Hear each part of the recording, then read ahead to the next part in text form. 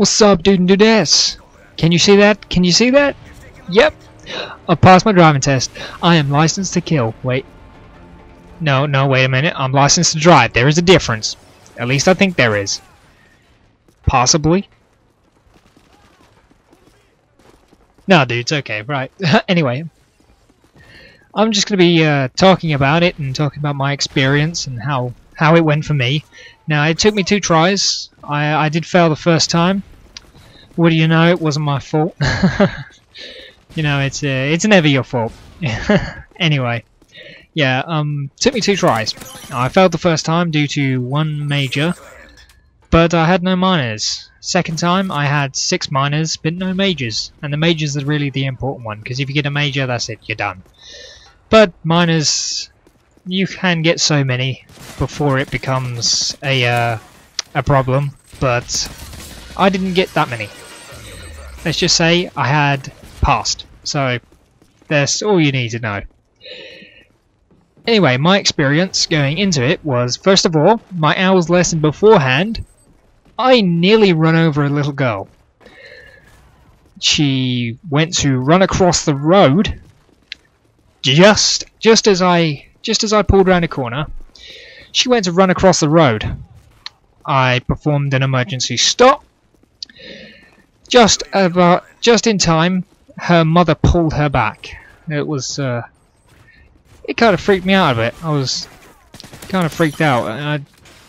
I was about about half a meter or something like that. You know, half a meter from hitting a little girl. It was like, oh my god.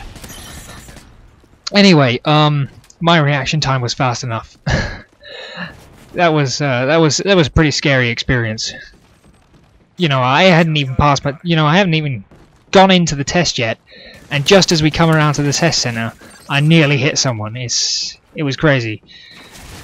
God, you gotta love those blind bends, eh? You gotta love the blind bends. Anyway, my experience. I went into the test center, waited around for my examiner. My examiner was a great, awesome guy. He was really, really good. He ignored a ton of stuff that he probably shouldn't have, but he was nice about it. He was really nice about it. He told me all my faults afterwards, but he said some of them weren't bad, so he was going to overlook them. But yeah. Anyway, I won't tell you who my examiner was, but he was a really, really nice guy, and that's what you need. He said there are many, many people in there that wouldn't have passed me because of the fact that I had done certain things, and he said he's not that picky. As long as you're confident and competent, then he's pretty happy with it, as long as you don't do anything really stupid, like I did the first time. But confidence and competent is really, really what you need. You need to be thinking logically about it when you're going around. Don't think, right, okay, if I'm going over here, you know, I can do this, I can fit through that gap, no problem. And then get so close that you think, oh god, maybe I can't fit through this gap. You know, don't try it. Just stop, wait for the other car to come through it. You know, you better stop and wait for everyone else. Don't think that they're going to stop for you. That was one thing that he said to me about, you know, don't assume they're gonna move.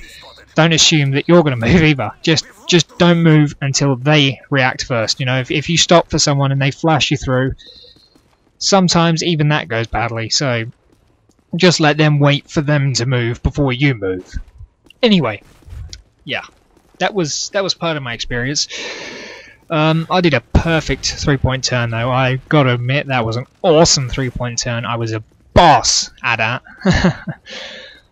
We didn't do an emergency stop, but don't know. You know, we didn't do an emergency stop. He pointed out how low the petrol prices were getting, especially in one of the stations. You know, it's been up for so long that he noticed that it's gone down to like 130, and yeah, that's pretty good. Yeah, that's not bad, not bad at all. Anyways, let's see, the car I went in. My examiner has 2 cars. One's petrol, one's a diesel, and I hate the diesel. The diesel sucks. The clutch is really like it's got a huge dead zone, but it's normal for it. The actual car, it's normal for it to have this huge dead zone, and it just like I kept getting so close to grinding a gear that I thought I was actually gonna fail on the fact that my gears were getting really bad, especially to the end of it. But apparently I didn't even have a single fault on my gears. My gears were fine apparently. I nearly stalled. I didn't actually stall, but I came really close to it, and the fact that I kept control was something he commented on.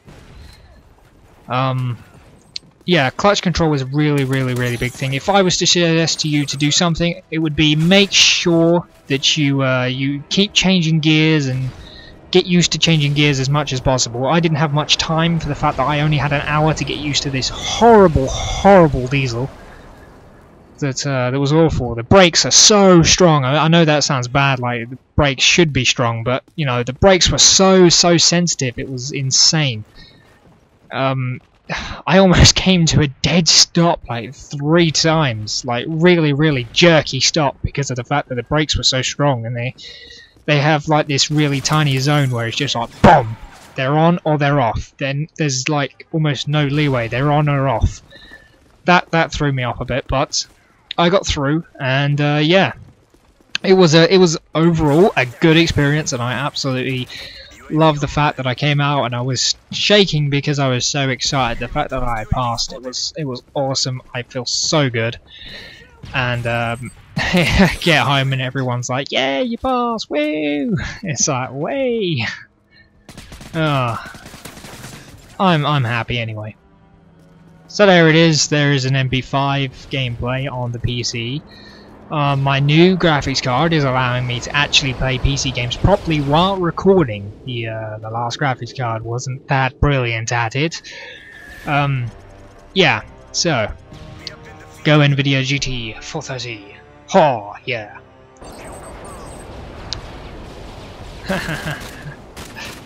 Alright, happy days guys.